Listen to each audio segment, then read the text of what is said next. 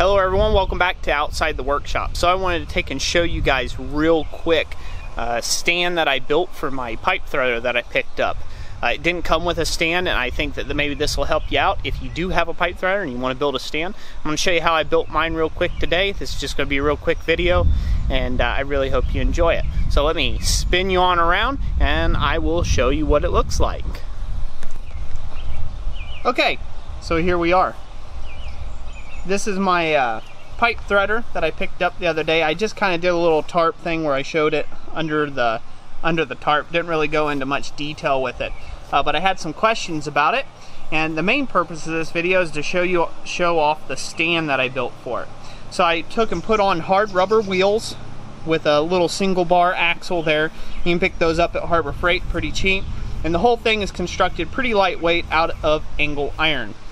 The expanded steel grate was from a trailer that I had built for a guy, or a tailgate of a trailer. I've got some videos to that. I'll put a link to that in the up here in the card and down in the description down below, where I built the little trailer gate there. It was like a little time-lapse thing.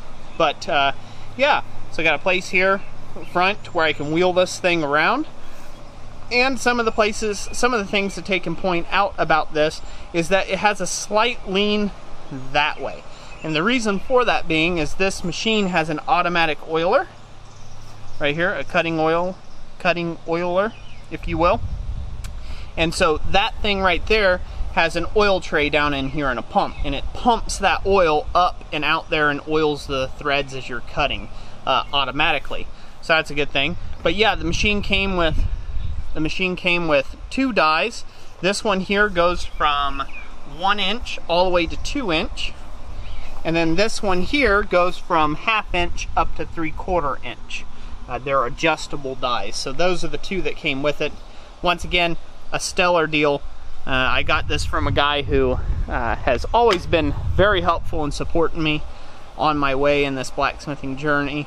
And you know, and so he got it on the cheap, and so he gave it to me on the cheap, which you can't ask for better than that.